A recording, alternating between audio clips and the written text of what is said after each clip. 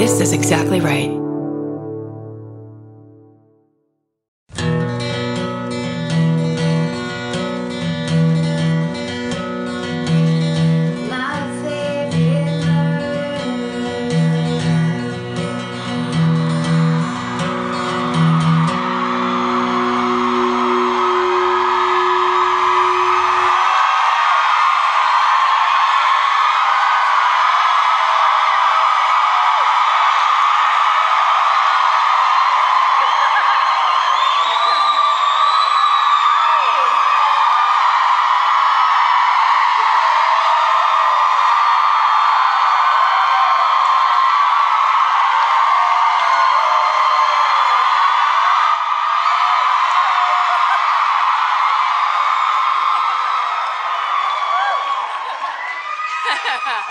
What's up, Phoenix?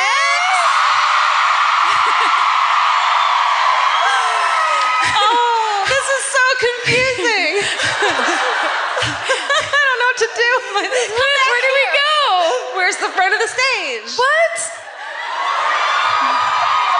You talk to them and I'll talk to them. Okay, great. This is my side. Hi. No, this is my side. Oh, we can share. We can share. I think by the end of the night, I'm going to pass out. This is too much. Also, I do not like, there's like full butt side at certain times. There's just nothing you can do. I've been laying on the couch for 2 years. How does it look? How about this? Let's just talk to each other. This is like some terrible, like political special on Comedy Central. Let's really act like our opinions matter the most. This is a first. Hi. Yeah. I can tell my guilt's just kicking in because I just feel really bad for everyone immediately behind me. That's every right. time I move. I think that's how it's supposed to work. Oh, and now constant. Oh, are you mad? Okay, then are you mad? It's like Thanksgiving. But have you noticed, Karen? We've already started to turn. Yo, yeah.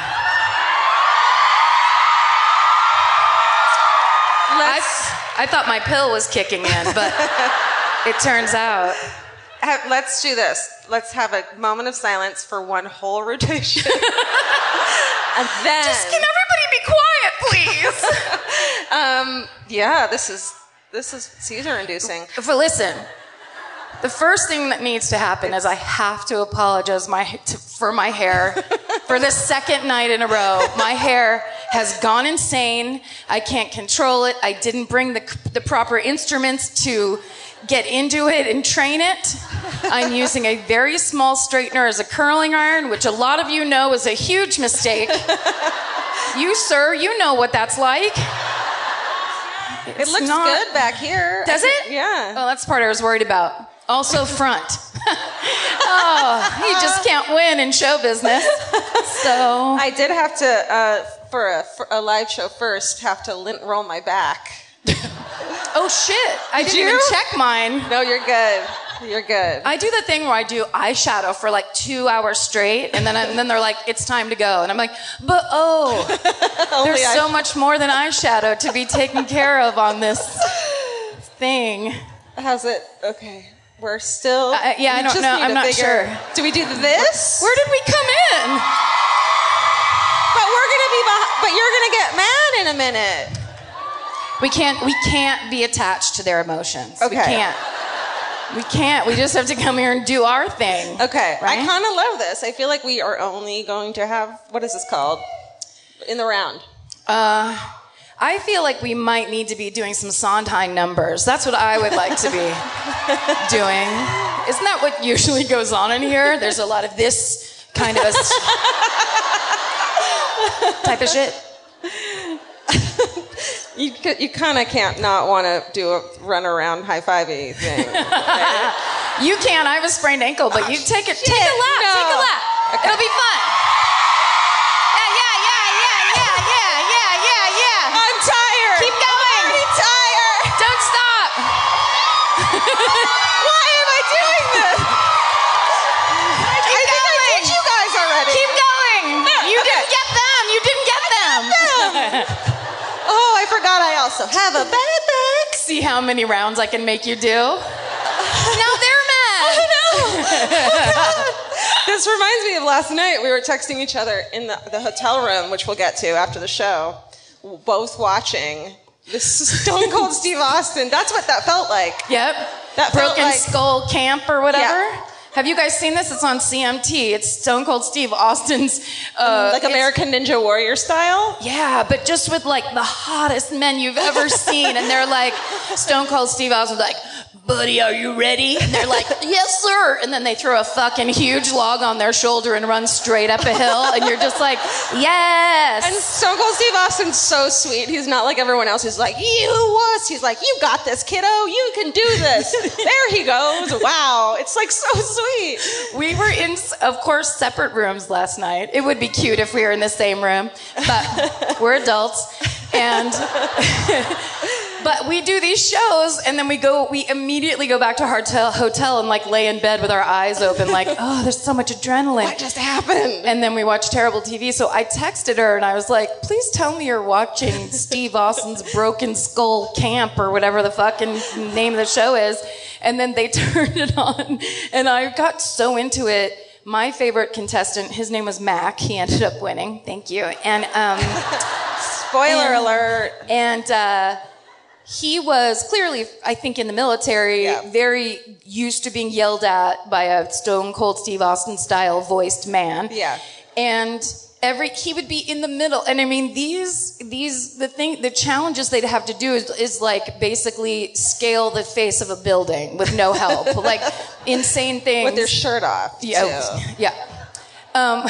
But this guy would be in the middle of doing this thing, like climb a wall of tires or whatever. And Stone Cold Steve Austin would be standing on the side going, you got this, buddy. You got this, Mac. And then the guy, as he's climbing, he's like, thank you. He said thank you. Every time Steve Austin encouraged him. He definitely had like they were like, Mac, you ready? And he was just like, doo-doo-doo, absolutely. And you're like, oh my God, someone raised you well. That's nice. For once. Not him, but people. He's just so positive about obstacle courses. It was just, I don't know, it's inspiring, and we'd love you guys to watch it. So we have the Stone Cold Steve Austin Ranch here for Karen to try. We were talking about how long we would have lasted. Based on my lap around here, I'm winded. That's stage 1 on Broken Skull Camp. You have to do a circle high five. And you said 3 days later, we would just be sitting there. You'd be smoking cigarettes on one of the obstacle courses. Yeah, 100%. I would have gone there early and hidden them around the obstacle course. Why are we talking about a different TV show? I don't know. Well, we don't have a TV show. Anyhow... there's a little bit of like a look at us, we're at the disco feel to this in a way that I've never participated in, and it's very foreign to me. Yeah. I'm like, hey, what's up? Da, da, da, da. I feel like we're supposed to be doing like a silent play, like a one-on-one where we have this like, it's like so tell me about the night of the and I'm like... Like you're questioning me? Yeah. Walking around the room? Right. And then I'd also walk around the room being questioned? That'd be fun. Usually the person being questioned sits. Yes. I'd fucking get up and walk too. Let's see. Let me answer your question, detective. I insulted our cab driver today really bad. Yeah. Well, he started it, He started it. He fully started it himself. Listen. Look. Look at this. Right? That's the first one. 10 more and you win $10. He was really sweet though, but he fucking started it. He goes, he's like, what are you guys doing in town? And our answer, it's really easy. It's easier than explaining this fucking thing. You just go, oh, we're doing a comedy show. Yeah. Because then you don't have to get into... Explaining to old people what podcasts are. No offense, and young people. A lot of people have no idea what that little purple button on their phone is for. They never looked at it. That or explaining how you love murder, but you don't love murder. Right. So we're doing a comedy show. And he was like, oh, great. No cab ride is long enough for that explanation. No. It's just like, can you go around the block again? I just want to talk to you about when I was little. I saw this book. And he goes, oh, which one of you ladies are funnier? What? Yeah, see? Icy silence in the cab. Dead fucking silent. Absence of sound in the cab. Like our therapist should have hologrammed up and been like, there's no good answer for this. This was actually a real issue that you brought up, psychic asshole cab driver. Good job. But it's not. Like, clearly, we don't give a shit, but it's like, how the fuck do you answer that? You either sound like you're like, I'll let Karen be the funnier one, and I'll say no, Karen. It's her. It's definitely her. Yeah. We're just both being phony. We would both have gone, it's me. But that's impolite, right? Oh, of ourselves? Yeah. It's me. Oh, as a joke. Yeah. It's me. It's me. But instead, Georgia solved this problem. Goes, which of you two ladies, or that's what he said? Ladies are funnier. And when there's dead silence, and I go, what did I say? I think it's you, sir. Yeah.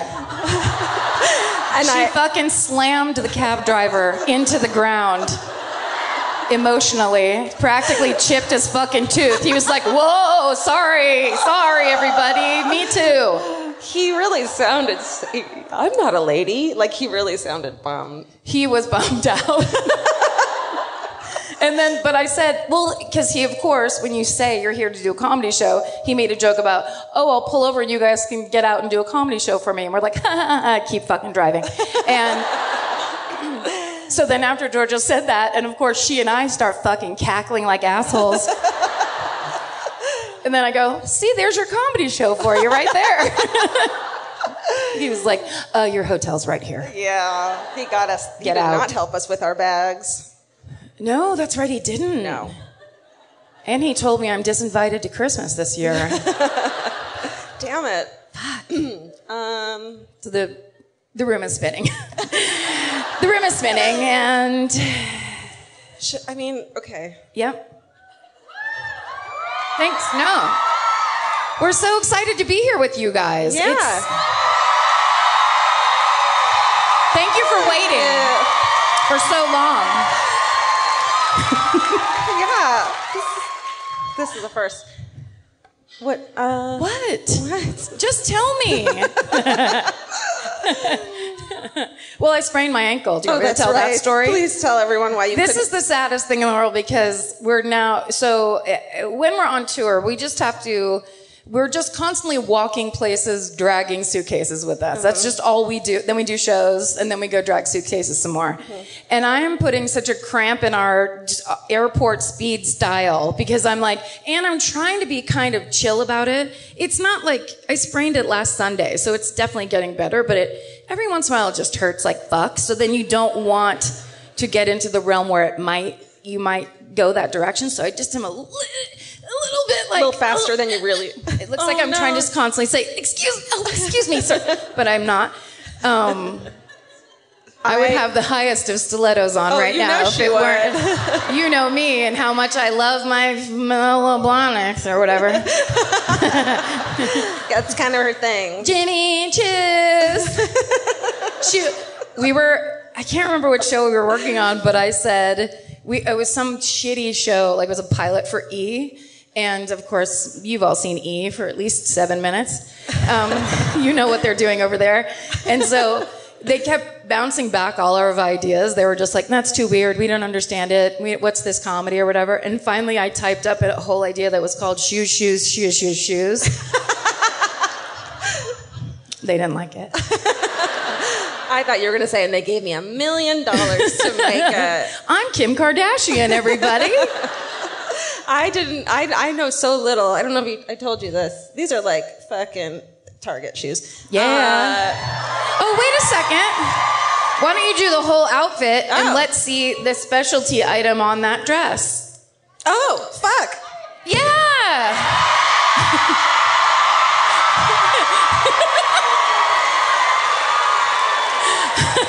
Did I throw those lids? You threw the mic. Oh. There's a sound guy that's fucking livid right now.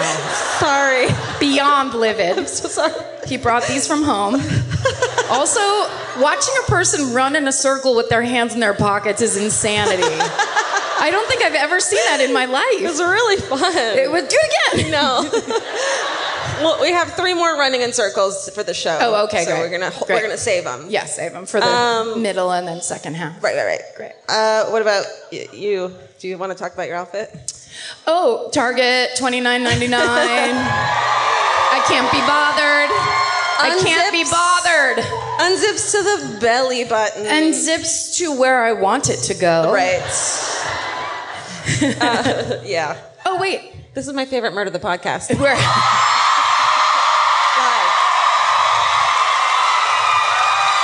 Thanks.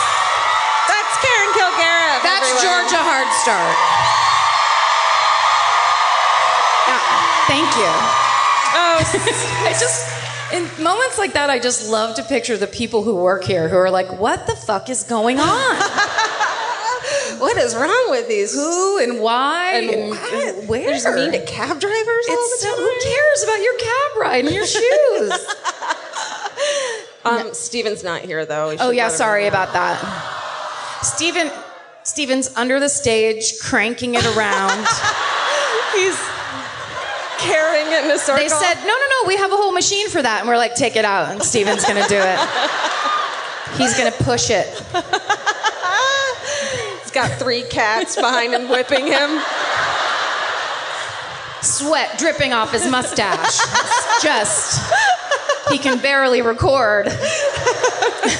His headphones are so cumbersome, but we are like, leave them on. We passed a booth at the airport today, and it was, it had all these headphones, and one of them were headphones that had cat ears on top of the headphones. Yeah. Was it you or Vince that were like, we should get those for Steven and force him to wear them while we record? Just like, well, sorry, part of your job is now you have to dress like a cat around us. Sorry. It's the only way my cats will like you. It's my new thing. If you don't like it, talk to HR. That's us. There is no HR.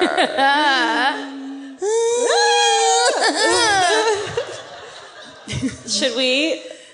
No, I wasn't going to say sit down. You weren't? Do you want me to?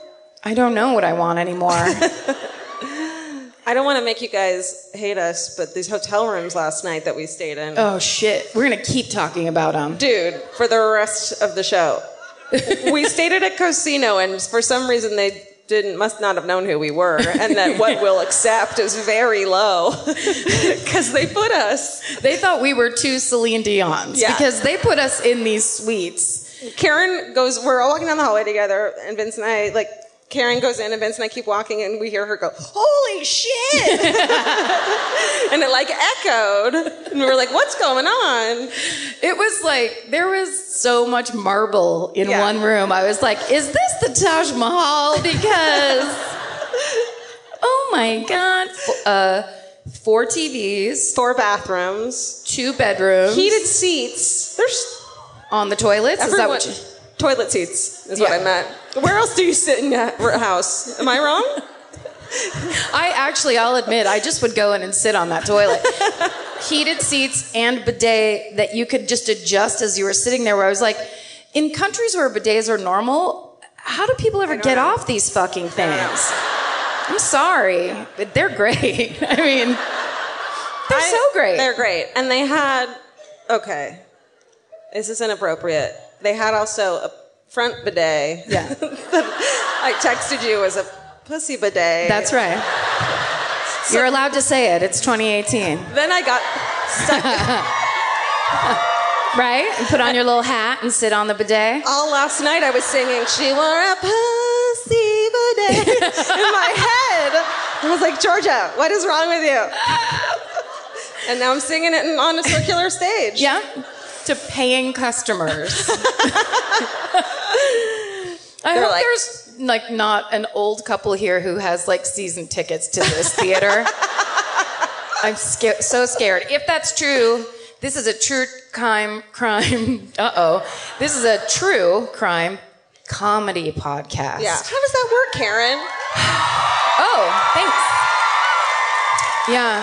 You don't get to pick one of those things. They've come together. That's right. It's not your choice. We can't help it. And if you don't like it, get the fuck out. That's usually what we say. It's rude. It's rude, but it's what we usually say to everybody. as a warm-up pillow. To get the crowd on our side. People to leave. And then we cackle into the microphone. Okay. Oh, that's not. Oh no. Are you kidding me? No, I saw it. I know what you're doing. This is mayhem. This is mayhem. And whose water is whose? Oh, no. I think this is mine. I've only taken a sip of mine. I keep drinking your drinks. This is by mine. This is near my paper. Okay. Shit, we should have rehearsed this. I'm so sorry, you guys. I'm so sorry. We both missed rehearsal. This is the dress rehearsal, right? This is dress. This is tech dress. And then tomorrow night is the full show. Okay, great.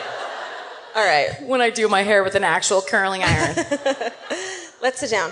Okay. It's sit down time. Partly... Oh, I guess that makes sense. If we face in? I'm getting a little nauseous, seasick, so this is perfect time to sit down. I love this rug, I've got to say. This what? Normally we have kind of like a rug. A beige rug. A beige rug or a oriental rug that looks like someone spent their last $40 at Pier 1. But this, do you have Pier 1 here? It's a wonderful store if you don't. Wonderful old European shipped-in cookies that are from like 7 years ago. They're on sale. Delicious. Anyway, I love a pop of color in the middle of a rotating stage. I do love it. So everyone knows where to focus their eyeballs. That's right. With America's #1 meal kit, HelloFresh, you'll get easy, seasonal recipes and pre-measured ingredients delivered right to your door. All you have to do is cook and enjoy. HelloFresh makes cooking delicious meals at home a reality. From step-by-step recipes to pre-measured ingredients, you'll have everything you need to get a wow-worthy dinner on the table in about 30 minutes. Say goodbye to endless grocery store trips and takeout. HelloFresh has you covered. There's something for everyone, from family recipes to calorie smart and vegetarian, and fun menu series like Hall of Fame and craft burgers. HelloFresh has more 5-star recipes than any other meal kit, so you'll know you're getting something incredible. HelloFresh is flexible and it fits your lifestyle. Easily change your delivery days, food preferences, and skip a week whenever you need. Break out of your dinner rut and make deliciousness part of every week with HelloFresh. I love that even though HelloFresh is super easy and they make it really basic and like straightforward, you still feel like you're cooking this like incredible home cooked dinner, and that makes me feel good about myself. And that instead of just ordering takeout, I'm actually making something and preparing something at home, and that just, it feels good. So for $80 off your first month of HelloFresh, go to HelloFresh.com/murder80 and enter murder80. It's like receiving 8 meals for free only at HelloFresh.com/murder80, promo code murder80. Goodbye. Okay, I'm going first tonight. Oh, that's right. Right? That's right. Okay. That's right. Georgia goes first. Thank you. All right. Okay. This. What if this controlled the stage? Like a weird bus steering wheel. And I want to go the opposite way. Teacups. Right. What? It's like the teacups. Teacup. But really slow. And with microphones. Phoenix, this is your trunk murders. Oh. I don't know the trunk murders. All right. I'm trying to remember what photos there she is. Oh. That works. Solved it. Okay. So that is your friend Winnie Ruth McKinnell. She goes by Ruth. Sorry, I don't have a lot my of nicknames. Nicknames in this one. I gotta take a look at Winnie. What if she just fucking ass over tea kettles off the stage? I sprained my other ankle. Come on! She's doing it for attention. She has a nice finger wave, am I wrong? Yes, you are right. Okay. But is she the bad one? Yes, she is. Okay. Maybe. Oh. Or maybe not. Spoiler alert. You just said that with so much anger. I know. Spoiler alert, I hate everything. Okay, she's born January 29th, 1905 in Indiana. She moves to Phoenix as an adult after marrying a dude who I'm never going to mention again. What? Oh, he's a physician, spent a lot of time on the road, and also on morphine. You said you weren't going to mention anything about him. That's all, again. Oh, he spent time on the road and on morphine? Yep. I stepped on your joke. I'm sorry. Want me to say? I'll say it again. Do it again. So at 26 years old, our friend Ruth here takes a job as a medical secretary in a Phoenix clinic to support herself. At this time, she meets a friend named John J. Halloran, whose nickname is Happy Jack. I wanted to guess. Oh, sorry. I was going to say Jinkies. I don't know why. Nope, it's Happy Jack. Happy Jack Halloran? Uh-huh. So that means he's a drunk, right? He's a 44-year-old, well-to-do Phoenix businessman. He's like in the political and social circles. He's like a well-known dude. He's married, but that doesn't stop him from getting laid by because he's other Happy women. Jack. Woo! He's so Ruth and Happy Jack become friendly. They start hooking up. Also, she meets at work a woman named Agnes Ann Leroy. She's a 32-year-old X-ray technician who worked at the clinic, and her roommate, 24-year-old Hedvig Samuelson. I mean, these are some old fucking fashioned names. Who's named Agnes anymore? I hope someone. Yeah. Someone asshole in LA named their child that. Like, there's a 4-year-old running around. Someone, yeah. In Whole Foods. Aggie, don't touch the kale. What did mommy tell you about the fresh salmon? We only eat organic, Aggie. Okay, unfortunately, Hedvig is going by Sammy, so unfortunately, we don't have that name in our lives anymore. Okay. I think we have a photo of Happy Jack. There he is. He seems like a hoot. What's up, Jackie boy? That's a oval cranium, isn't it? Back then, that was an insane slam. You, sir, have an oval cranium. Good day. I said good day. Thoughts, feelings? Well, I just thought of last night. We did a story last night where it was the Binions murder in Las Vegas. Mm-hmm. And there was somebody in the story, I can't remember who it was, who referred to having sex as laying pipe. Yeah. That's true. It wasn't us. It was someone truly. It was a direct quote. It was a Wikipedia rip. Rips from the Wikipedia. So I was just going to say, but it's an old reference that some people wouldn't get, which is that guy lays pipe. Apparently, tons of pipe. So much pipe. Yeah. I mean, he's like the Department of Energy, that guy. He's fucking laying pipe. So Agnes and Sammy are also friendly with our happy friend, and they all become friends. Ruth even moves in with the two women for a couple months in 1931. They are all like kind of obsessed with Happy Jack financially and emotionally. I don't know, man. He took care of them somehow. He fed needs that I guess a physician and morphine addict husband can't fulfill. You check their pulse, but really slow. Stuff like that. So, okay, and then they were all super defensive for Jack's attention. I don't know. Oh, okay. They all loved him. So, unfortunately, I wrote, the women weren't as woke as we are today, so differences developed between Ruth and the other two women. I guess it was jealousy over I wrote, this is so stupid, reported to be jealousy over Happy Jack's Happy Jack. That doesn't make any sense. That's stupid. Stupid. Cut that out. If it's there, you gotta say it. I mean, I wrote it, and I left it in after 17 rereads. You believed in it. I clearly had some fucking thing in my mind. You liked it until you were in the round. Yeah. And then it got scary. Yeah, but I felt like I needed to be honest. Okay, soon. So fucking Ruth got the fuck out of there, moved out back into her own apartment close by. Really quick clarification. Yeah. They were all fucking Happy Jack? I don't know. It's really hard to tell. I think Ruth definitely was fucking Happy Jack. I think. Okay. And maybe somebody else. And maybe others were in love. Maybe these two women were in a relationship together. It's kind of hard to tell. Oh, okay. So we don't really know. It's all very vague, and it's like good close friends, right. Stuff like that. Exactly. Okay. I think there's a photo of the two ladies as well. Lifelong roommates. Oh yes. There's the lifelong roommates. Agnes Ann Leroy, and Sarah, Hedvig, Sammy. So Agnes and it's Anne and Sammy are their names. I'm like, Agnes and Hedvig, come on. Come on, you guys. Those are the best names. Okay. Boop, boop, boop, boop. Do, do, do, do. Okay. They're not as woke. Everyone leaves. Okay. That's not true.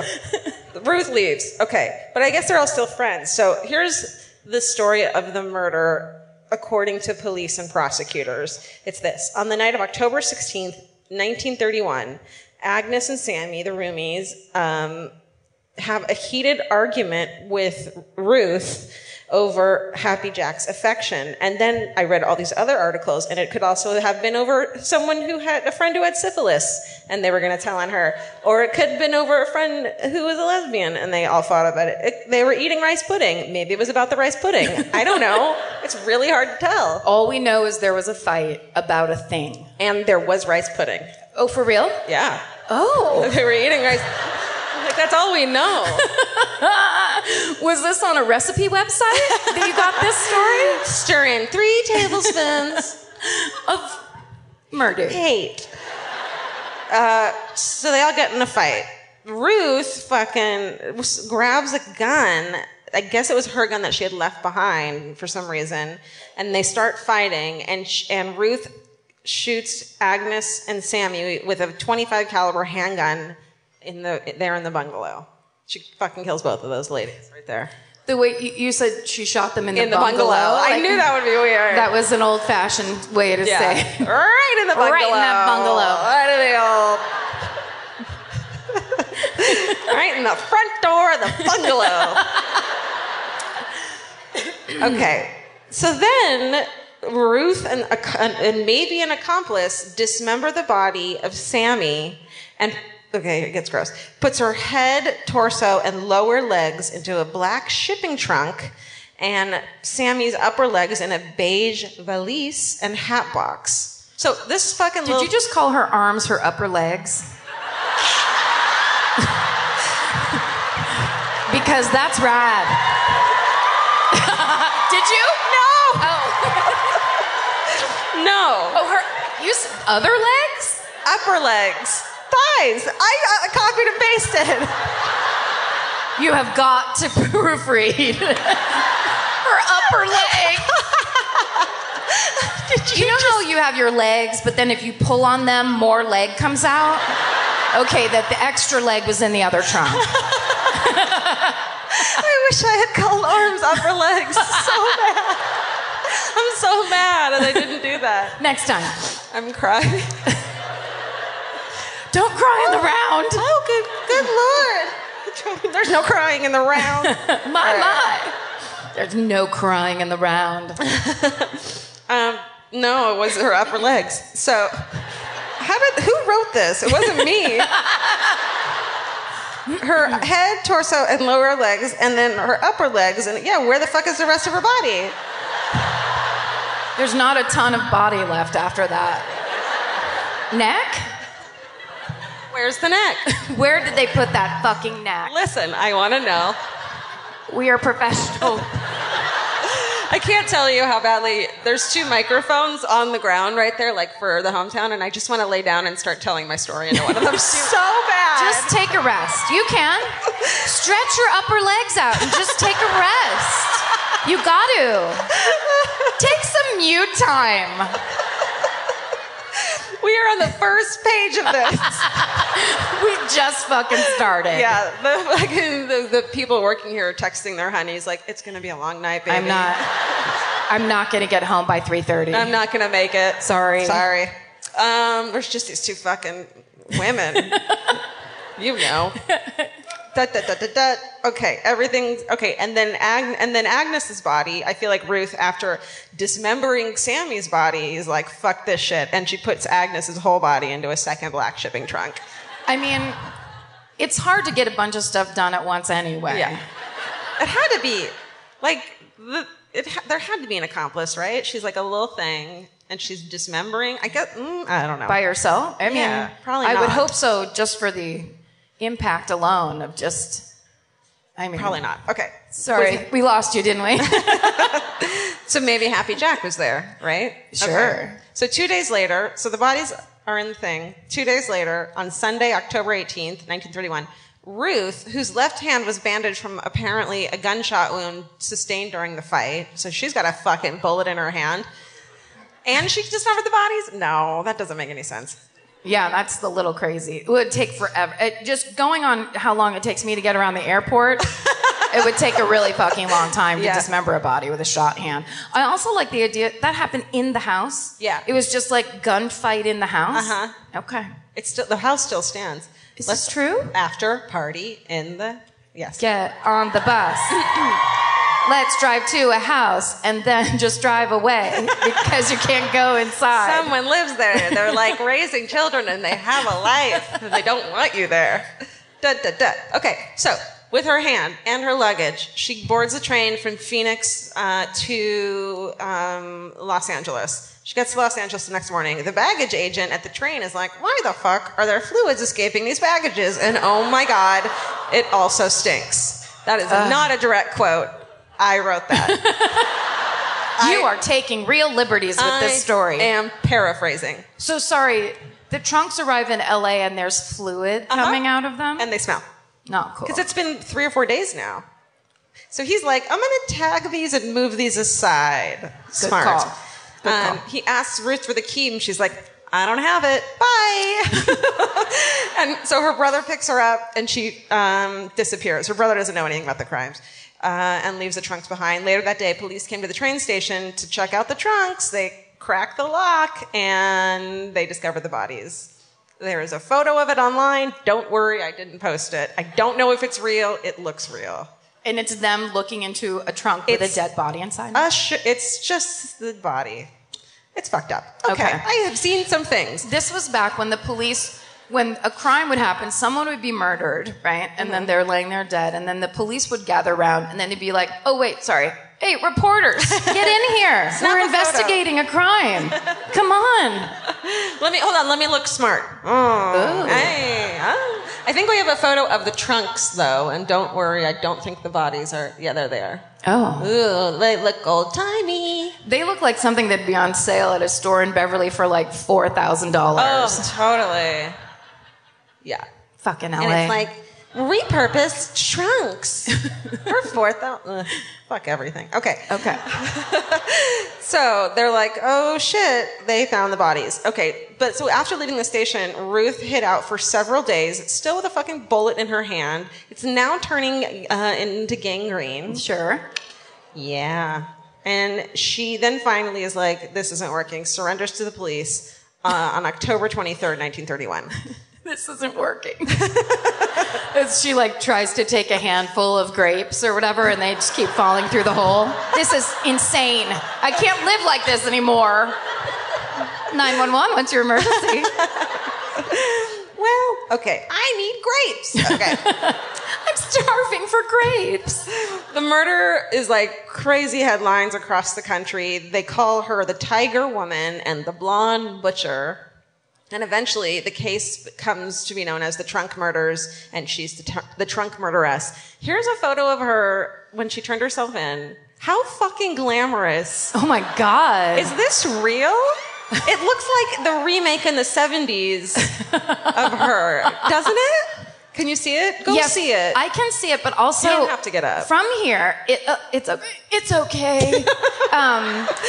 From here, it looks like her head is so much bigger than her body that it looks like one of those illustrations you get at Disneyland where you're like, I like skateboarding and horses or whatever. And then your head is like this and your body's this big skateboarding. Anyway, hold on. This is weird. It's real quick. I want to watch you watch. I have to get LASIK. Let's do it right now. First of all, does she have a fox stole on her shoulder? Yes, because she fucking stole that fox stole Yeah, from she did. This place she went to hide out. That's for real? Yeah. Oh, that's factual? Yeah. That sounded like total bullshit. Well, I blame the one article I read that in then. On upperlegs.com. Upper legs. God damn it. Okay. Phoenix. So that's her showing up at the police station like, I did it. Yeah. And I'm here to say I did it. Yeah. And my hand hurts. Maybe it smells. Maybe it's Maybelline. Okay, so at this point, Phoenix police had already found the crime scene at the bungalow.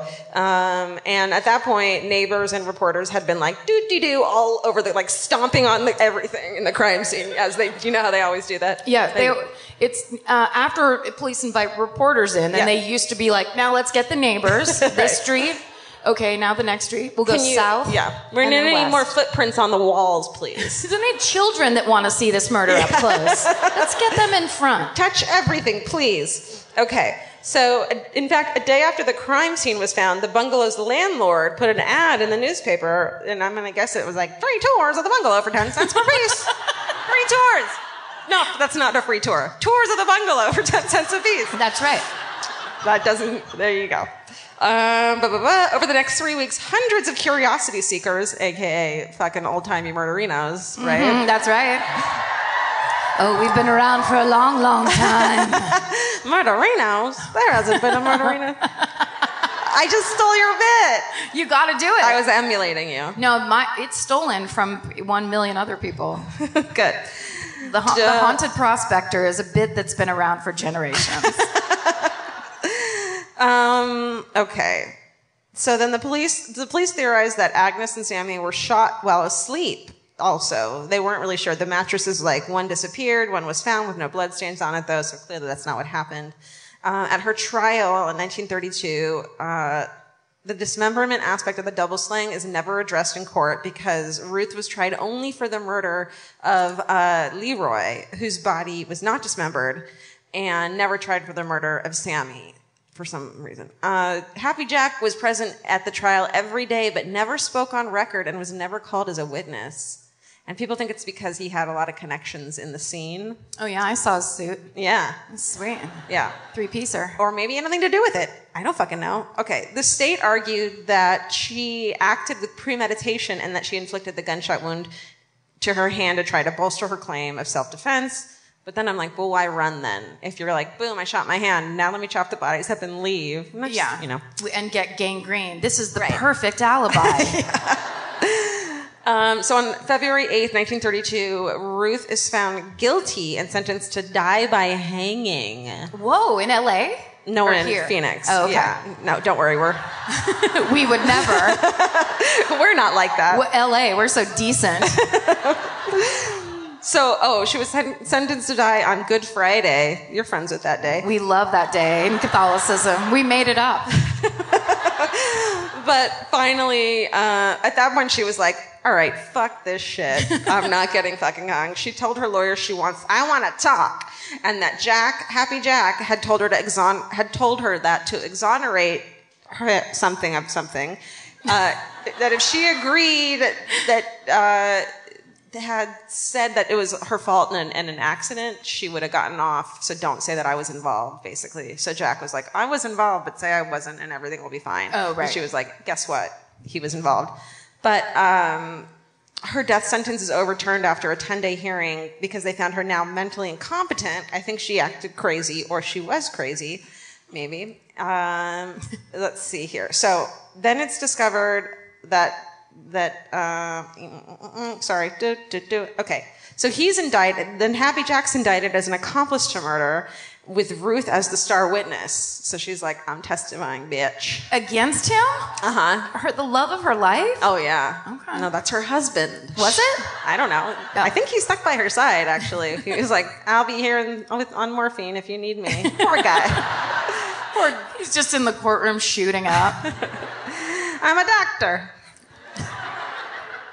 She said, I'm going to be hanged for something Jack Halloran is responsible for. I was convicted of murder, but shot in self-defense. And then she said he removed all the evidence and he's responsible for the whole thing, like sending her, he told her exactly what to do.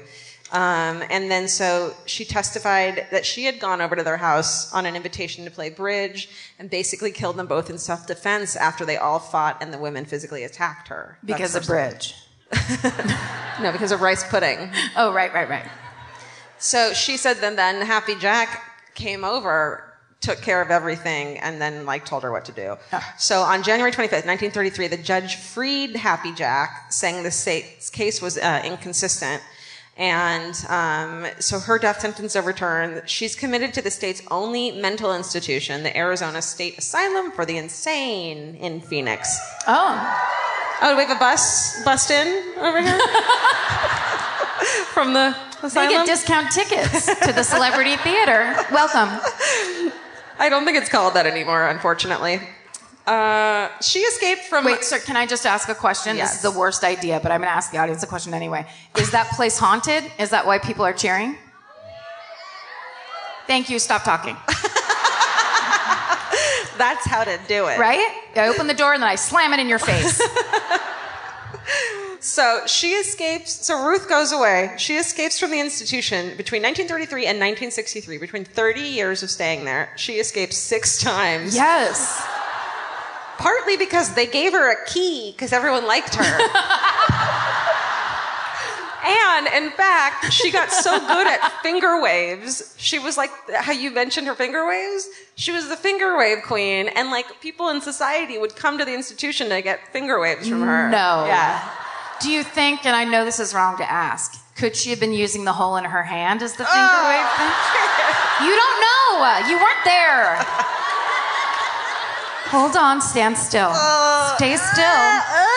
Mrs. Crabapple. Stay still. 2 more. I don't know why it turns out so good. I just don't care. 23 skidoo. I can't remember. Is that what? Are we talking about the 30s? Yes. Okay. So in one instance, when she escaped, she walked all the way from Yuma, Arizona, to the old Southern Pacific Railroad track, along the old Southern Pacific Railroad tracks. Yes. Bindle over her shoulder.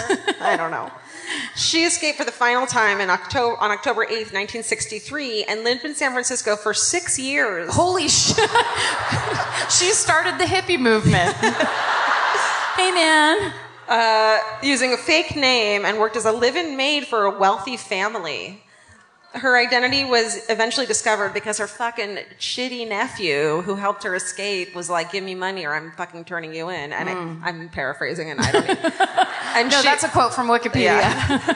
And she was like, fuck you, my nephew. And he was like, turned her in. Wow. Apparently. That's what I read.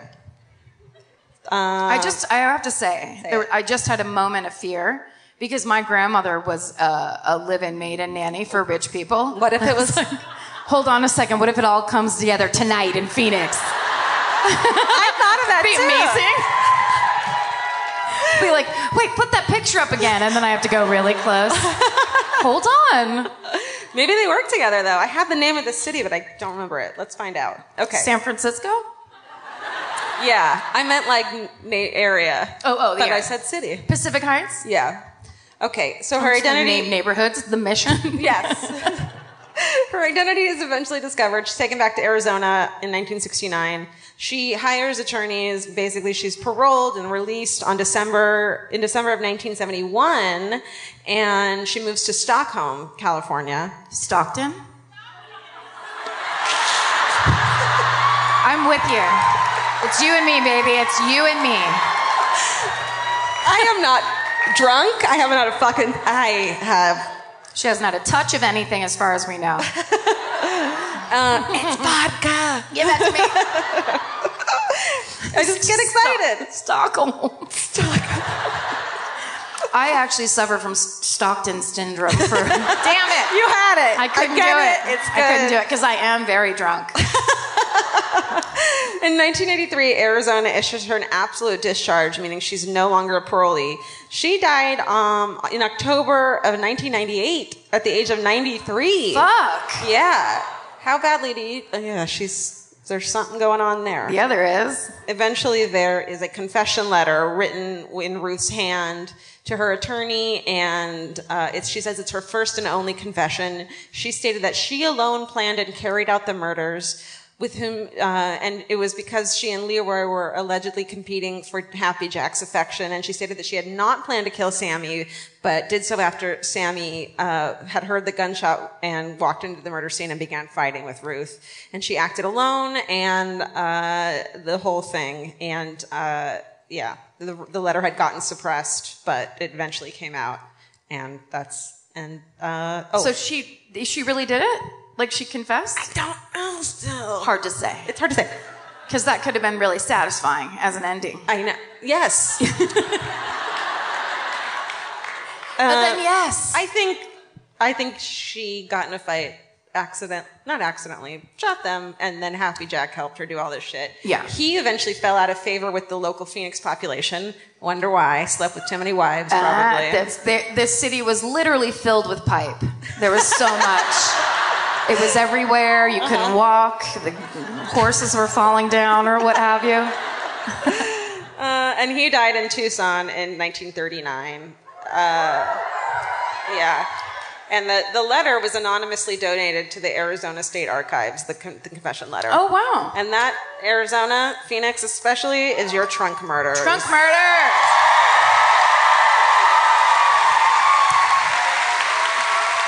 That was great. Thank you. The best part of these murders in these cities is that for the rest of my life, people are going to come up to me and say, you know, my grandma knew Ruth, and here's what really happened. And then they give you these little tidbits of information that you're just like, fuck. After the fact. Yeah, but you're like, oh my God, I would have never known. It's really cool. It happens in the VIP line all the time, where people come up and they're like, oh, you know the one thing about your thing? And it's like, oh, the thing that would have made it great?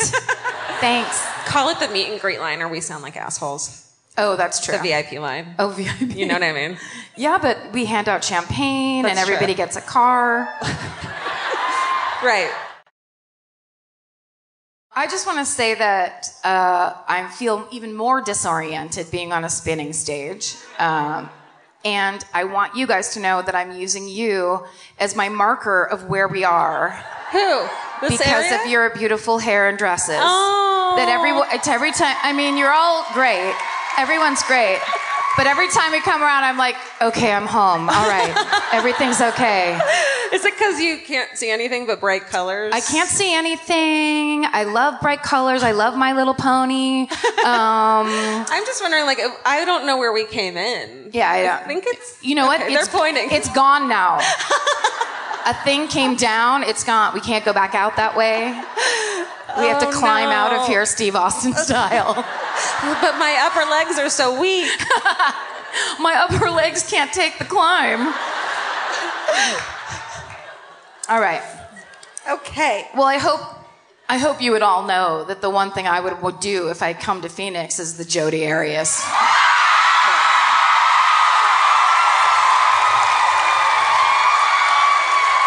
And again, for people, if this is your first time or you bought tickets on a whim, on a dare, we're not cheering for Jodi Arias. That's not what's happening. It seems like that's what's happening. If you were not to investigate it, that is what just happened, but it isn't really what's happening. Not really. If you were on Twitter and saw the headline of that, what just happened, you would write a mean thing without reading the article. That's right. That you would be wrong. That's right. But it doesn't matter. All right.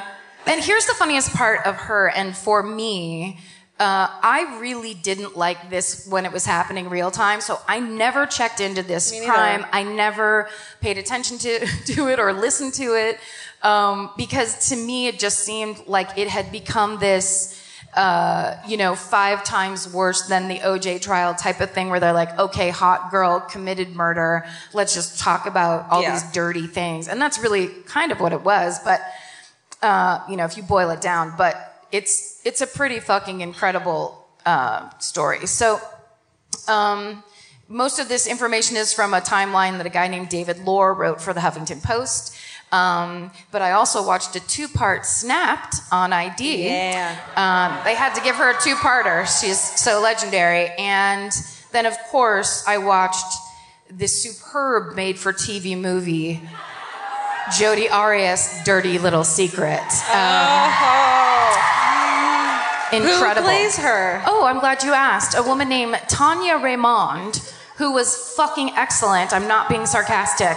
She plays Jodi Arias with this complete, she's sexy with dead eyes, which is one of the scariest things that you can do to a person. Is just be like, I'm super into you, but you have doll eyes. Ted Bundy. Well, yes. so see Ted Bundy. And she's really gorgeous, and she just is kind of always just low level, kind of manipulating everybody all the time. And she also is used to getting what she wants, obviously. So when somebody's like, no thanks, she fucking kicks it into overdrive. So our girl, Tanya Raymond, nailed it. Good for her. Yeah, she was very good. Anyhow, so also a lot of this. Oh, there she is. That's the real Jodi Arias as a blonde. You might not recognize her. That's not courtroom Jodi. When Jodi went librarian for the court to prove that she was, I don't know, smart or normal. Is this what she always normally looked like? Well, she started out as kind of but she had blonde hair for a while, and then she goes brunette. By the time she has a mugshot, she has brunette hair. She kind of looks like my sister-in-law. Is that weird? It's great. Yolanda? She does look like a Yolanda. Okay. On June 9th, 2008, a woman named Mimi Hall, who is friends with Travis Alexander, is worried about him because he has not answered his phone or showed up for work for 5 days. And she and all their friends were planning on going on a trip to Cancun. And it was the next day. And so they were trying to get a hold of him to make plans about this trip. And he wasn't answering anybody's calls. So finally she called a bunch of the friends and said, let's go to his house and check in on this because this is really weird and it's not like him at all. So they get to the house and he was a very successful businessman. He was 30 years old, but he had a 4,000 square foot house. He drove a BMW. He was like doing very, very well for himself. But he did have a roommate, I think a couple of roommates in his house. And so when the friends showed up, they were like, is Travis here? And the friends go, no, he went on a trip to Cancun. Ooh. Which, how fucking scary would that be when you're the person going on the trip with them where you're like, no, that's tomorrow. So they all realize something terrible is happening. And so they go to check his room. Okay. And when they go into his room, it is a fucking bloodbath. His dead body is in his shower and the bathroom is covered in blood. There's blood everywhere. And there's up to 6 feet on the walls. Oh my God. And there's a bloody palm print very clearly on one of the walls. His body he was stabbed 27 times in the back. Holy shit. His throat was slit, and then he was post-mortem shot in the head. What the fuck? Yeah. So just fucking overkill like crazy. So, also, his body had been sitting there for between 4 to 5 days. Oh my God. So it was in an advanced state of decomposition. So his fucking friends found him. It's horrifying. Yeah. So they call 911, and when they explain what's going on, the police are on their way. At one point, the 911 operator asks this girl who called, Mimi, she goes, does he have any enemies? Do you have any idea of who could be responsible for this? And she goes, yes, his ex-girlfriend, Jodi, on the 911 call. No way. Yeah. So all the friends, of course, didn't like her. Yeah. They went out for almost 2 years. And it was like, why are you dating this girl type of thing the whole time. So when the cops are investigating the house, nothing is out of place. Nothing is taken. Nothing's missing. Nothing's even disturbed, and that's why the roommates thought he was gone because nothing had been used. There's the house was perfectly clean.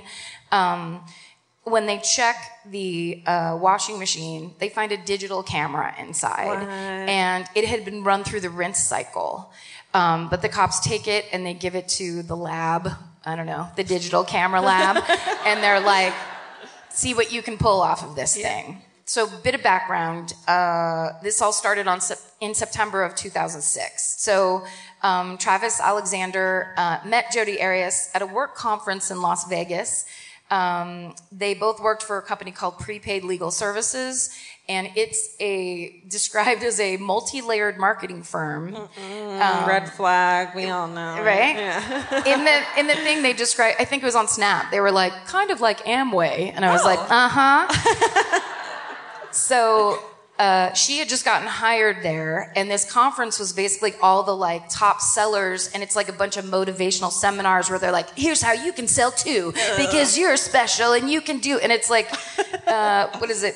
It's some kind of weird legal insurance something, so it's very specific. But in the film, Jodi Arias, Dirty Little Secret, he's kind of presented as almost like a motivational speaker, and she's sitting in, she just started there, she's sitting in the crowd watching him, and she's immediately into him. She was right off. Quick question. what's the dirty little secret? That she's fucking crazy? Because it's not a secret that she killed. You think that the name would be Jodi Arias fucking crazy bitch? I don't know. Like something. It's not a secret. It may have been that eventually, because he was like a good boy. He was very active in the Mormon church. Guys, you get up and do stuff, I won't be able to focus because, as I said already, you're leaving? Oh my, okay, you'll be there. Okay, good. Fuck. You know what? You tell people you need them and they just fucking go. Hologram of Karen's therapist comes up. Michelle, can you hear me, Michelle? I will always be here for you. What if it is just me being a puppet? Let's get a therapy sock. If I put it far enough away from your face, you won't be able to tell. That's right. There. I think she's really here. She's in the 10th row. I interrupted you. No, it's okay. So the dirty little secret. I don't care. No. Well, I have to tell you now. Oh.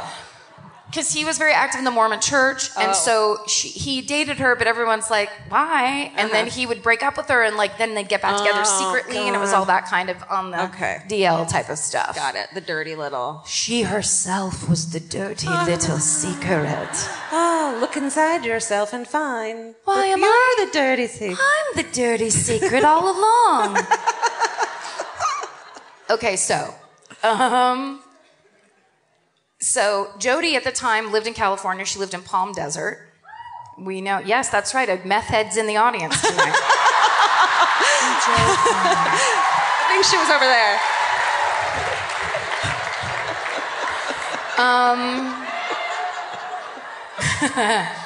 So there is in Jodi Arias' Dirty Little Secret, there is a scene where she comes on to him after he gives his speech, and she's just like, I just really liked what you were talking about. And it is so embarrassing. Like, she goes so full court press on him. I was like, Jodi, no. Like, to the TV. My cheeks got red in the living room. I was like, she is going for it.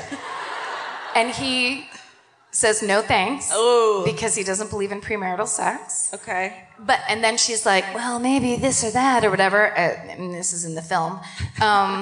And then he goes, and really, I just want to get to know you. And then she's like, hard eyes. Yeah.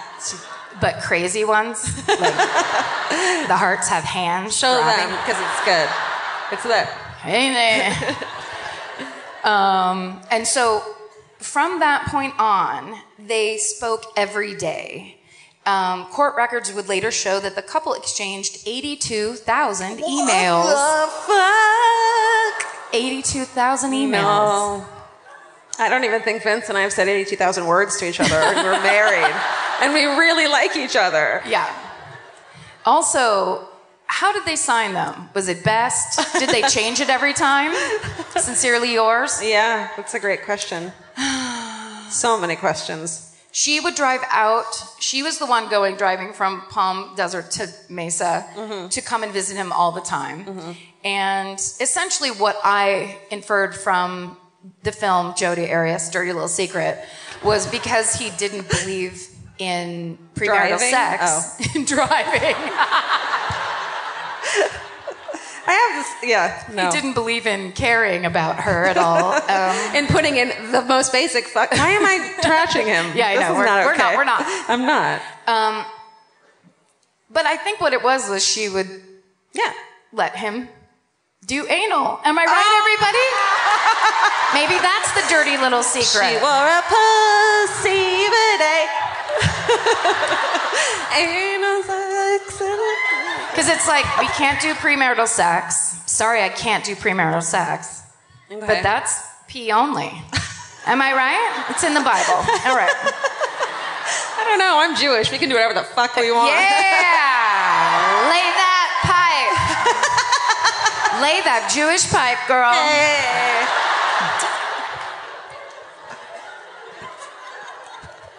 Okay, so essentially they're hooking up. She thinks she's gonna get him under her spell or whatever.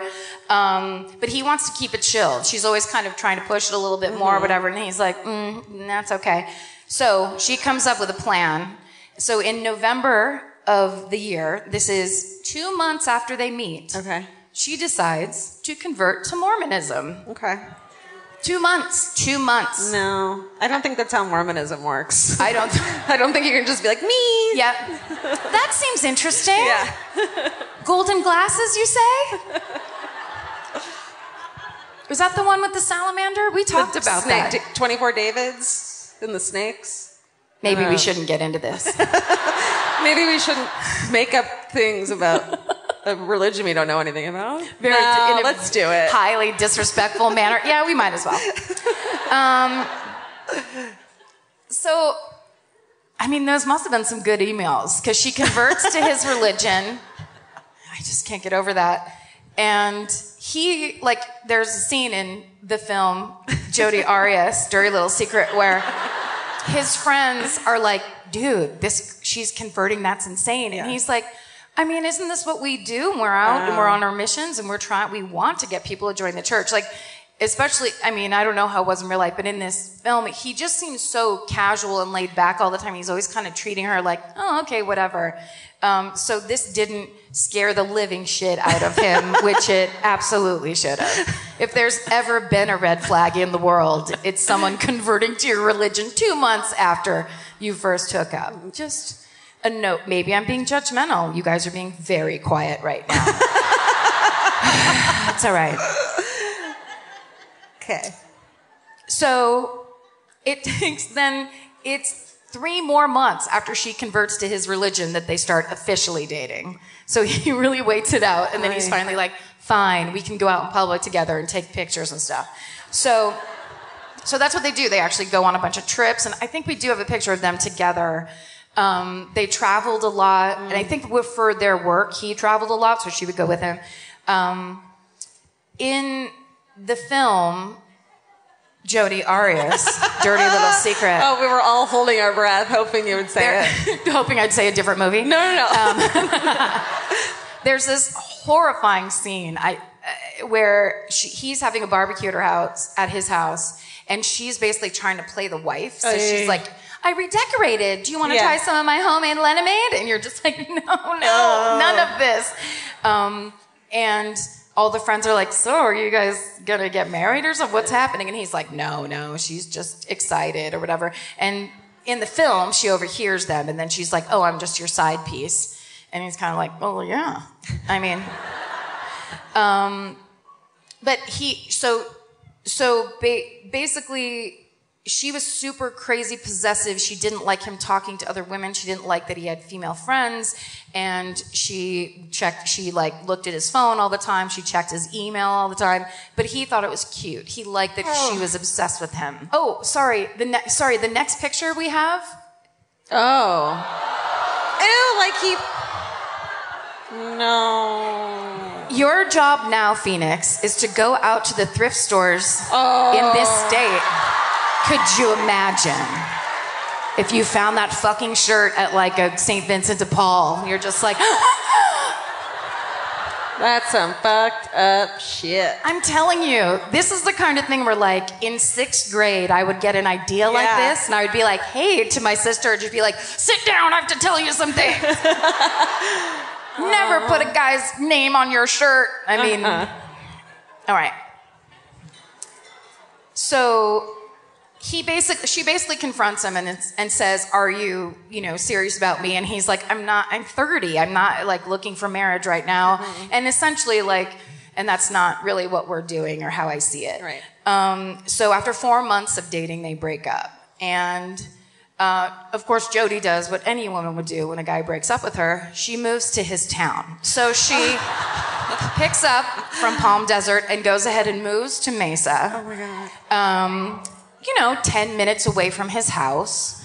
And he starts hooking up with her again. Mm-hmm. Always a great idea. Uh-huh. If you go through a breakup, go straight back to that person that you hate as quickly as you can. Uh-huh. And fuck them. Behind your friend's back. Make sure you don't tell anyone. Yeah. It's great. Great idea. But again, as I was, watching the film, Jodi Arias, Dirty Little Secret, Like, I kept thinking, this guy is 30 years old. Like, it doesn't make sense. No. It's someone that's totally, like, clocked on him and then just been like, we are making this happen. I was in a relationship like that in high school. We were fucking bananas. High school? Yeah. What? You know, just crazy people who do crazy things, and it's cute. Where you're like, we're going to be married and we're going to be together forever. Right. But in high school? Yeah. Wow. Is that weird? We met in rehab. Is that weirder? No. Yes. Our song was a Slayer song. Is that weird? There's so much more I could say. Do it. No. That's true love. You're at a dance. Oh, Slayer. Honey, do you hear? Okay. So, December 2007, which is, December of that year, he decides that this part of his life is not good for him, and he needs to start dating women that he wants to marry. He needs to be more in line with his beliefs and stop fucking around. So he asks out a girl that's at his church that's a friend of his, and what he doesn't know, they start dating, and he's super into it, and Jody, who still lives in Mesa, followed them on their dates and took pictures of them from across the street. And she was fine with it, right? She was totally fine with it. She was just checking on their date. Just checking. Hope it's going well. Is the date happening? Now I know it's happening. And then pictures, of course, too. She slashed his tires twice. Oy. She slashed the date's tires once. Ooh. Well, then they're just stuck together longer. Yeah. You know what I mean? She's not thinking it through. She's acting from the heart. Does that make me crazy? That's a mistake. Because then they can't leave. That's right. You get one of their cards towed. Right. And then make them go to the impound lot. Right. She got really good at breaking into his house. She would, there was a sliding glass door that she knew that he never locked, and she would go in that way. She also would climb in the doggy door, which is, I feel like if you were home alone and you were just kind of like, can you imagine? And someone why do you like him this much? What happened? Fuck, you're not winning him back this way. See yourself. See, objective witness. Closes the door. Just trying to push that plastic flap up. It's all dirty. Fucking dirty dog paws. Honey. Oh, honey. Okay, so one time, this is my favorite thing of this whole fucking case. One time he found her hiding behind his Christmas tree.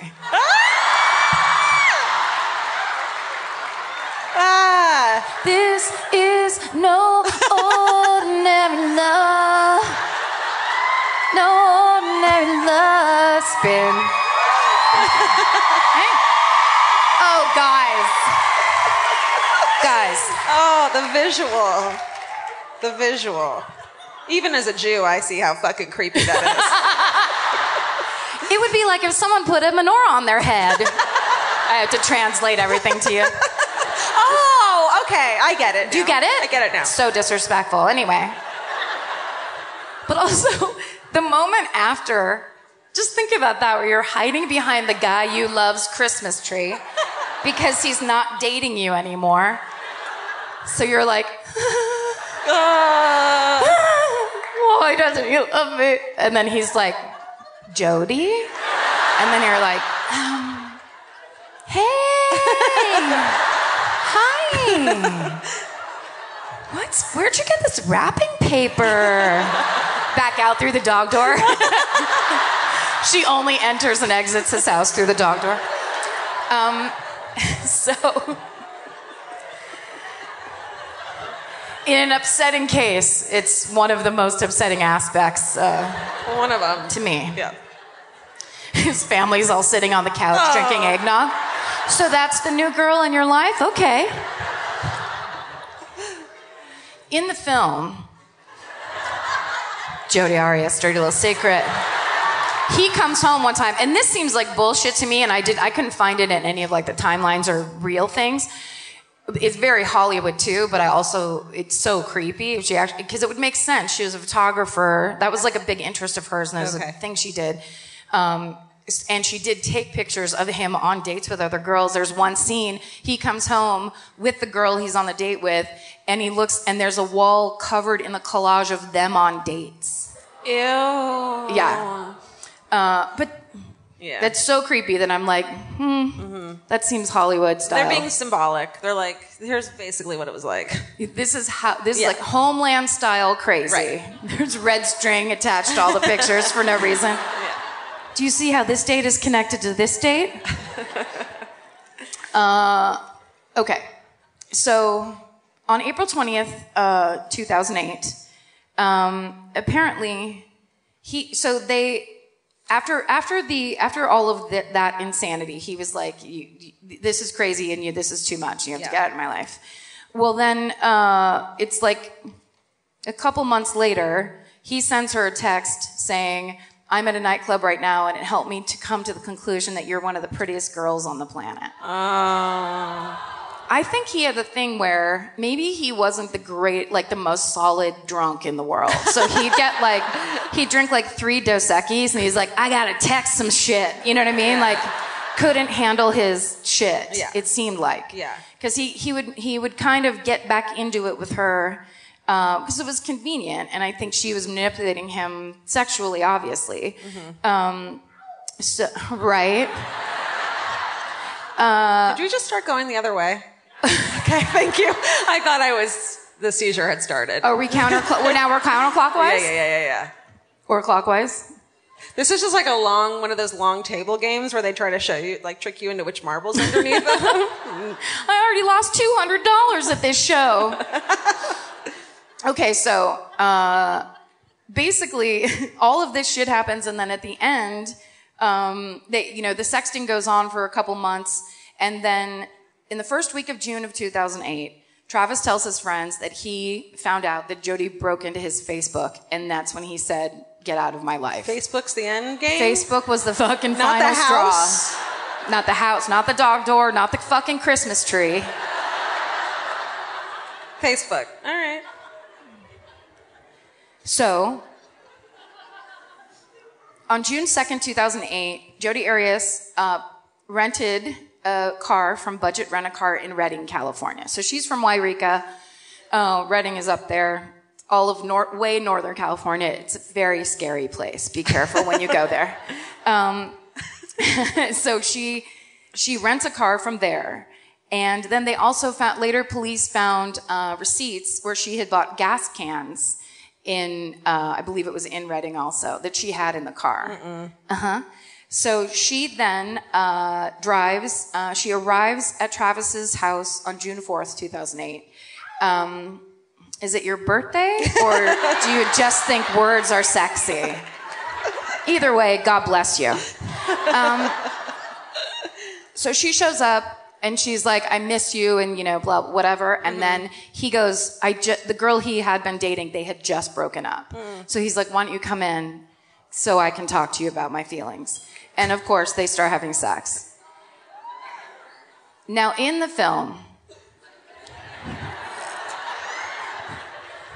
Jodi Arias. Damn it. Foiled. So they have sex, and then she starts taking pictures. They start taking pictures of each other in bed. Because photography is her interest, as she has shown everyone. He gets up to go take a shower.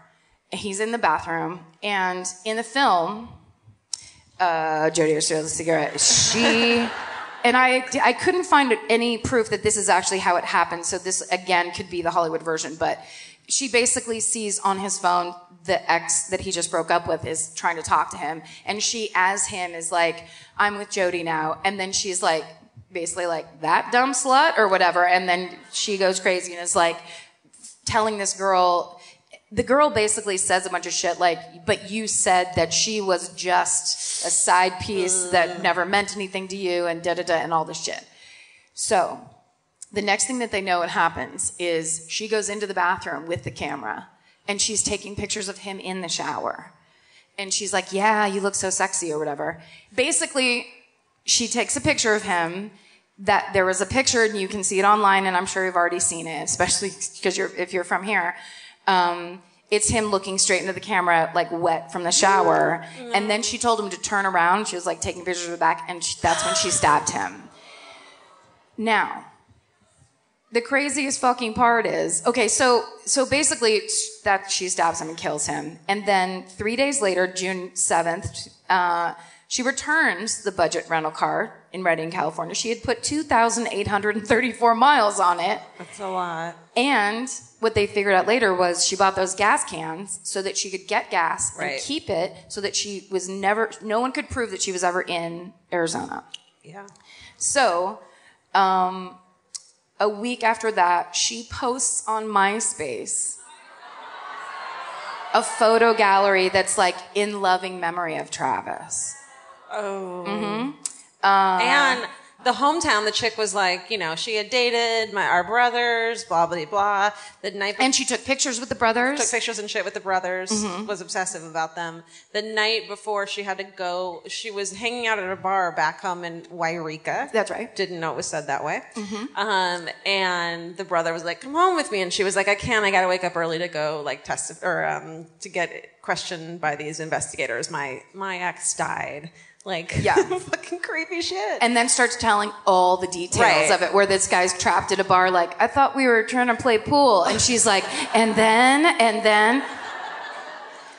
So she goes into the police station and she voluntarily gives her fingerprints and her DNA to the police. She told the detective that she talked to that she and Travis had a romantic relationship, but they had broken up. And she hadn't seen him since she moved out of Arizona in April. So while they're waiting for the lab tests to come back, the people that were working on recovering the chip in the camera, they're like, and maybe this is because it's in a movie. Like, yeah, that doesn't make a ton of sense. You get swabbed for DNA. And then they put that in the microwave for 5 minutes. And then over here, this evidence comes in. But basically, it all came in at the same time. In real life, it did. The people that were working on the camera memory chip found a series of photos. So it's all the nude photos of them in bed. And all of it is time-stamped. So she's like, I haven't seen him since April. Well, this says June 4th. And it's them in bed naked, and then it's him in the shower, and then there are these pictures that are like fuzzy that they had to work on, and they have a picture of her hand cleaning up the blood with his body in the background. So she accidentally took pictures of herself at the scene with the body, placing herself at the scene. What the fuck? You see the picture. Stephen and I had to look for it today, and we couldn't find it, and we saw so many terrible things. Oh. So Poor many. Steven. Poor Steven. He's like, I'm going to start a cat podcast. And it's now going to be so fun. My life's going to be so happy. It's just going to be happy and nice all the time. Sure, Karen and Georgia, I'll record your podcast for you. I'll pull a couple pictures off of Google Images for you. We broke Steven. We broke him in half. We broke him. They get the DNA, the fingerprints, then they match with her fingerprints. They match it to the palm print that was on the wall. Her blood was in the bathroom. The police said that they'd never seen more evidence against a person in any case. That was a quote. What the fuck? Yeah. What?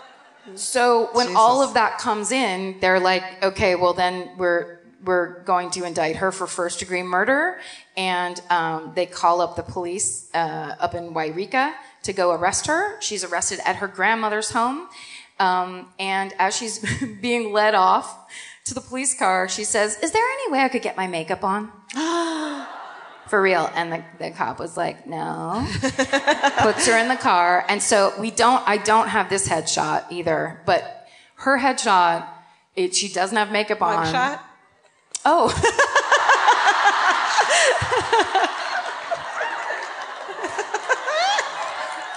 Well, in a way, it is a headshot. Yeah. I mean, she needed her makeup for her headshot. Oh no! Been ruined. We broke Karen too. This fucking podcast. She has like, it looked like she just like straightened her hair, and it's like a really pretty brunette, and she's kind of like, It's like the other woman. It's like the woman from her fucking headshot. She looks it's a very natural look, very beachy. And psychotic. And insane. So she gets extradited to Arizona. She enters a plea of not guilty. The Maricopa County Attorney's Office files a notice of intent to seek the death penalty for committing first-degree murder in an especially cruel, heinous, or depraved manner. Yeah. She gets out of jail, makes bail, and then goes and does an interview with the TV show 48 Hours. No, I don't think she should have gotten out of jail. Am I wrong in thinking or that? Like she made bail. I know. That doesn't... Okay. It seems unfair. Yeah. Did 48 Hours bail her out? Straight onto the set. Yeah. She, on that show, claims that she did not kill Travis, but that in fact, it was a home invasion by a man and a woman who came in. They shot Travis. They murdered him. She was just standing there, and then they went to murder her. The gun jammed, so she pushed the gun away, grabbed her purse. She specified that, and then left. High-fived the wall with a bloody hand. We got away! And then she drove to Northern California. Got it. Straight through without alerting the cops. And they were like, well, why wouldn't you call the police even when you got there? And she was like, I was afraid for my life. So then later on, she does an interview with Inside Edition. And on that, she is quoted as saying, no jury is going to convict me because I'm innocent, and you can mark my words on that one. No jury will convict me. Yeah. Why would you ever fucking say that? Oh, because you're a psychopath. Okay. So opening arguments of this trial began on January 2nd, 2012. She changed her look, and that was that picture with, So that's her lawyer. So she's basically doing lawyer cosplay, essentially. She's like, who in my life seems respectable? My lawyer for my trial for murder. It turns out I'm the lawyer. So, no joke, soon after this, she asked to represent herself. Oh, don't do that. Yeah, no, she did it, of course. True psychopath. Wait, she did? Oh my God. Yeah. She was like, you know what? Sit back, Bangs. I got this one. And the judge is like, okay. And then, as her own, acting on her own defense or whatever, the first thing she does is try to admit into evidence letters from Travis admitting to her that he is a pedophile. What? Yes. She's just trying to fucking destroy a dead man's reputation that she killed. Oh my God. The prosecution immediately took the letters, proved that they were forgeries, and then so they were not admitted into evidence. And then she said to the judge, I think I might be in over my head here. Can I get my lawyer back? For real. So then she gets Bangs back. Then her story changes. And this is in court. Her story changes that the reason that everything happened because she dropped Travis's camera that day. She was there. They did have sex. They had the camera. She dropped the camera. He got so angry that he attacked her, and it was self-defense. She was fighting for her life. Mm-hmm. Stabbing him 27 times. So in the back. Right. In the fucking back. Yeah. He was attacking her with his back. That judge must have been like, go on. So then she starts this story that this has been a relationship of domestic abuse and very extreme physical violence, and that she was basically a battered woman, which fuck her for lots of reasons, but especially for fucking that one. Yeah. Like coming in that specific kind of lie. You know what I mean? Because that's the thing that later on people hold on to. We're like, well, this happens all the time where people claim, and it's like, no, it doesn't. It's what psychopaths do, and there's not that many of them. Sorry, I really got fired up there for a second. That and the Christmas tree. Of course, there is a slew of character witnesses that come in and are just like, he fucking was a church-going man. Yeah. He was a good guy. He was self-made. He grew up, both his parents were meth addicts. What? He grew up with two fucking nutso, awful parents. And when he was 10, his grandma came and took them and basically, I guess, got custody. And that's when he started going to her. She was the one that was Mormon. And he started going to church with her. And the second he started living with his grandmother, he bloomed and everything was great. And so, like, this is truly a self-made man at age 30. Yeah. And that's basically everyone came in and was just like, yeah, no, we're not doing this at all. Yeah. Then, long story short, on May 8th, 2012, Jodi Arias, and there's so much more shit, and I'm sure that there's a million people sitting in this audience right now going, why aren't you talking about the thing? But there's like 70 million things. I didn't know. I didn't understand why everyone was watching this one. And I'm like, I'm going to go back and watch it all. I thought it was all just like girl kills guy and like, oh, she's hot, so whatever. Yeah. It's like, it's the twists and, like, Nancy Grace was right. The twists and turns were fucking nuts. Can really quick, because Nancy, she really, if you take a look at the stages, I think the one day that I decided not to get involved in the Jodi Arias case was because I was watching Nancy Grace talk about Jodi Arias, and I was like, I might be on her side. You're a lunatic. Look at how she's doing like a Courtney, like 90s Courtney Love in the top right corner. She went through a barrette phase. What the fuck? I don't know. I did too when I was like 18 and a riot girl. Yeah, I did too. I did too. It's like when your bangs are growing out. You know what? You know what it is? She had a hair person that was like, no, you know what? It looks really good on you. Yeah. And she was like, does it? I think, is it too young for me? Oh, no, you? Nancy? She was so mad. But then she was happy because on May 8th, 2012, Jodi Arias was found guilty of first-degree murder and sentenced to life in prison without parole.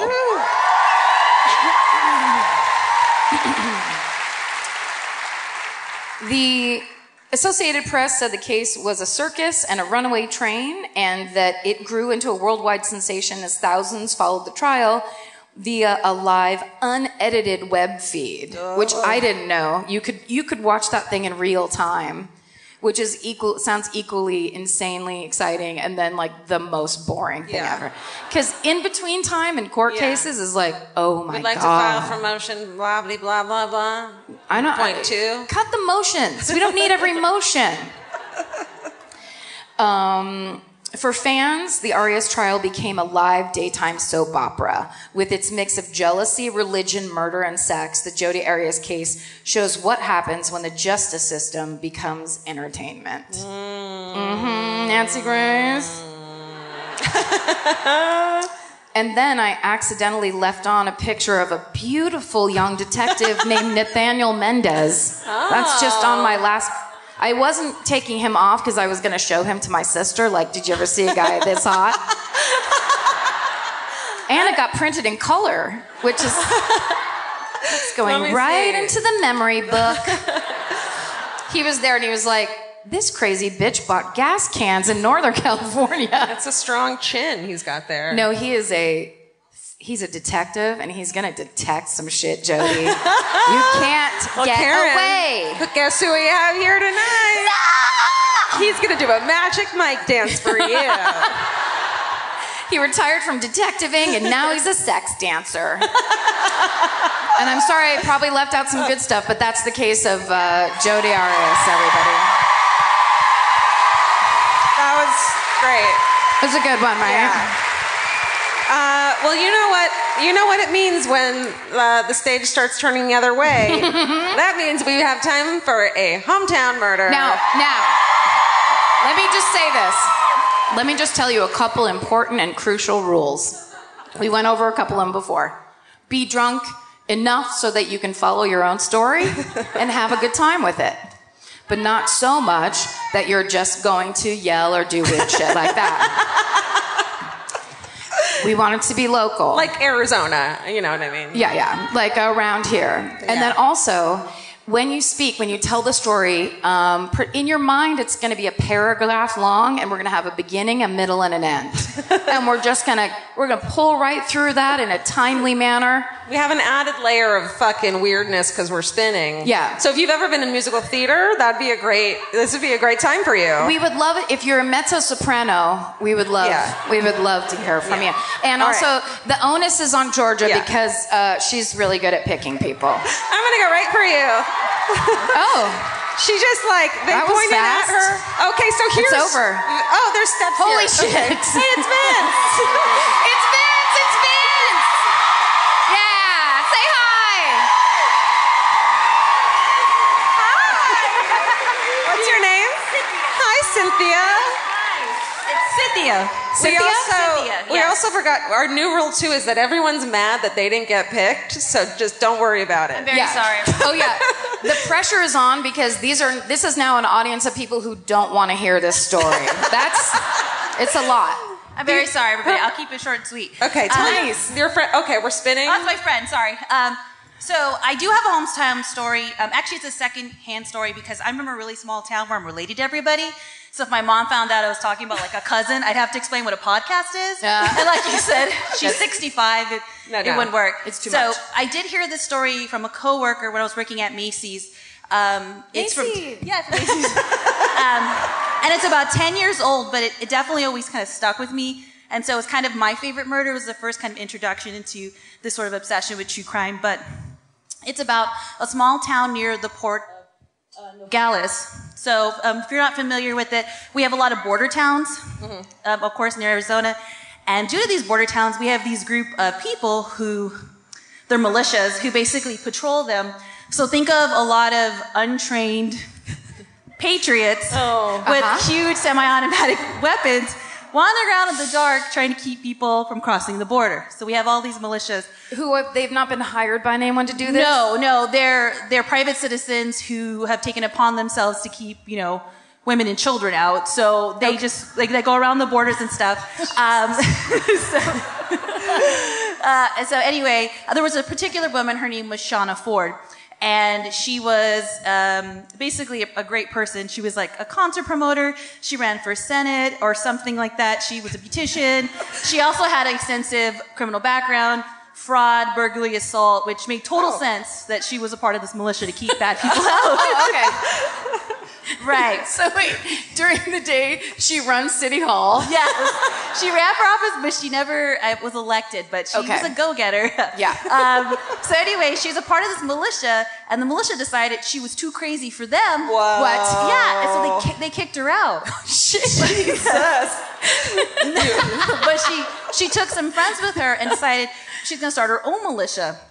So she recruited these two gentlemen. One was named Jason Bush, and the other was named Albert Galaxola. And Jason Bush was a white supremacist who, again, assault, drugs, battery, just a stand-up guy. Definitely the guy. Yeah, definitely a guy.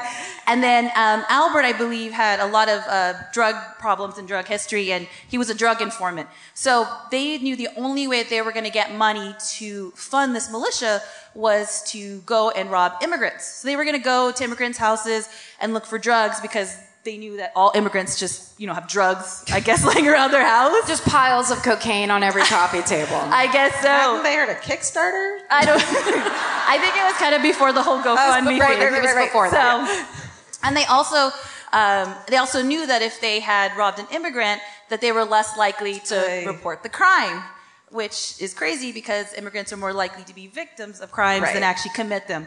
But anyway, so they go into this. Thank you. I think someone's gonna run for Senate. Hashtag Murderino's a color. What's up out there? So the three of them get together and they break into the home of Gina Gonzalez and Raul Flores. It's like 5 a.m. They wake up the family and they hustle them all into the living room and they start searching for drugs. Well, the problem is they don't find any drugs because there's no drugs there. What they do find is some jewelry and some money. Well, now they have the family in the living room, and what they were going to do is basically just leave. The problem was these were not immigrants. These were U.S. citizens. These were Americans just like you and I who just happen to be Hispanic. So at this point, they have nothing to lose. So they proceed to shoot Gina and then shoot Raul. And I apologize, trigger warning.